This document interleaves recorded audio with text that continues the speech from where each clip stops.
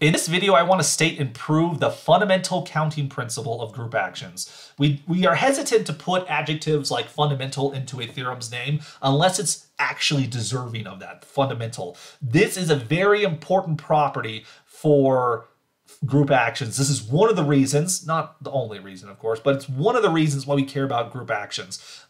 One should never underestimate a theorem that counts something. So imagine we have a group that's acting on a set X. If you take an element X inside of the set X, then the following statement is going to be true. The cardinality of the orbit of X is equal to the index of the stabilizer of X inside of group G here. So remember what this notation means here. O sub X, this is the orbit of X. This is the collection. Like, let me write it over here. So the orbit X here, this is the set of all elements Y inside of X such that Y equals G dot X. So this is the set of everything that is the image of X with respect to some element acting upon it. This is the orbit. The stabilizer GX right here, remember, what is this? This is all the elements G inside of X such that G dot X equals X. So if we take the index, so this is the number of cosets, of a stabilizer, this gives you the cardinality of the orbit. Now, I'm going to prove this theorem for the infinite case. I should say I'm not going to assume anything about cardinality. This can be true for infinite or finite. If you assume things are finite, you can get a slightly easier result here, but it's true for the general, so I want to give us the strongest version of this argument here. To prove that these two things are equal, what I'm going to do, since after all the index G colon GX counts the number of subsets of GX inside of G, what I need to do is then provide a bijection between the set OX within the set of left cosets of GX. Because after all, the index is the cardinality of this set right here. So if I can find a bijection between OX and G mod GX, then this bijection will prove that their cardinalities are equal, proving the fundamental counting principle here. So let's then describe what is that bijection going to be. If I take an arbitrary element of the orbit, like we said over here, every element of the orbit can be factored as some G dot X. You get this statement right here. So in fact, I could actually replace the symbol Y with just the symbol G dot X. G dot X represents an arbitrary element of OX so long as I don't specify what the element G is. If little g is allowed to be arbitrary, then G dot X is an arbitrary element of the orbit. That's going to be important in terms of our construction of the bijection. All right, now let's get to that. We define a function from OX to G mod X. Now be aware, we don't know that GX is a normal subgroup or not. So I'm not claiming that G mod GX is a quotient group. I'm just taking the set of left cosets, which may or may not be a group, doesn't matter. OX also is a subset of a set, right? The set X does not have any algebraic structure except that a group acts upon it. So we don't know if there's any internal algebra to the set X. We only have this external action from a group. As such, when we take the subset OX, we don't claim there's any algebraic structure here. We're not claiming that phi is going to be an isomorphism or a homomorphism of any kind. We are just trying to construct a bijection. Now, the rule is that we're going to take the element G dot X and I send it to the coset represented by G.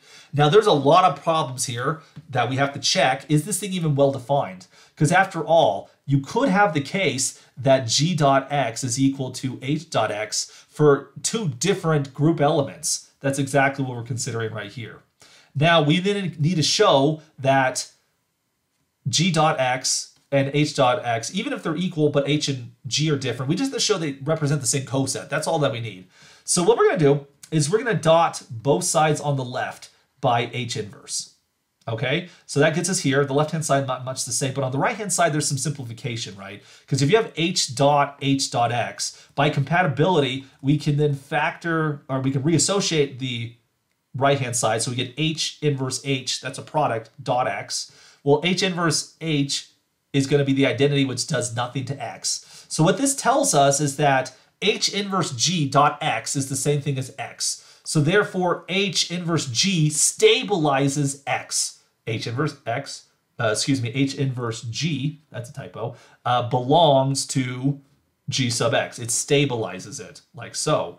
So if H inverse G belongs to Gx, that means that G and H represent the same coset of Gx. So therefore, this map is in fact well-defined. It doesn't matter which representation of the element you choose, G or H, you'll get the same coset with respect to the stabilizer. All right, so now we have a function. Is it a bijection? Is it one-to-one? That's our next target here. To show that it's one-to-one, we're going to consider two elements that have the same image. So f of g dot x is equal to f of h dot x. We're not assuming that g dot x and h dot x are the same thing anymore, but we're going to prove that they are. But honestly, proving that this thing is injective is actually very similar to proving it's well defined. We're basically going to provide the exact same argument backwards. So if f of g dot x is equal to f of h dot x, that means that the cosets g gx is equal to h gx, for which if the two cosets are the same, that means the quotient h inverse g belongs to g of x. Again, that's what it means for cosets to be equal to each other. But if h inverse g belongs to the stabilizer, that means h inverse g dot x is equal to x, for which then we can dot both sides by h inverse. Excuse me, not h inverse, just by h. We dot both sides by h. On the right-hand side, we'll just get h dot x. On the left-hand side, we use some compatibility there. We're going to get h inverse dot g dot x, right? H inverse gives the identity, which doesn't do anything to the group action, so it simplifies just to be gh. So gx. So g dot x is equal to h dot x. This shows us that it's one-to-one. You actually see this a lot, that when you define a function and it's because of representations, it might be well-defined. You'll often see that the argument that proves it's well-defined, if reversed, will show that it's one-to-one. That's certainly not a universal principle, but it's one that shows up enough that it's worth paying attention to. So now our function is injective. Is it surjective? I actually claim that surjectivity is pretty obvious. If you take an arbitrary element of g mod gx, it's a coset that'll look like little g gx. Who maps onto that? Well, clearly the element g dot x will map onto it. So surjectivity is immediate, and therefore this function is a bijection. Since it's a bijection, this then tells us that the cardinality of ox is equal to the cardinality of g mod gx, which then, by definition, this is the index. The index here, thus finishing the proof.